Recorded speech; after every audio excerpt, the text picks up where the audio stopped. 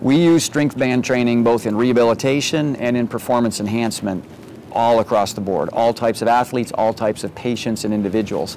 And so probably the 2 or 3 most important exercises that somebody can do with a strength band is essentially external rotation at the side. We usually put a little rolled up towel underneath the arm to do a little external rotation.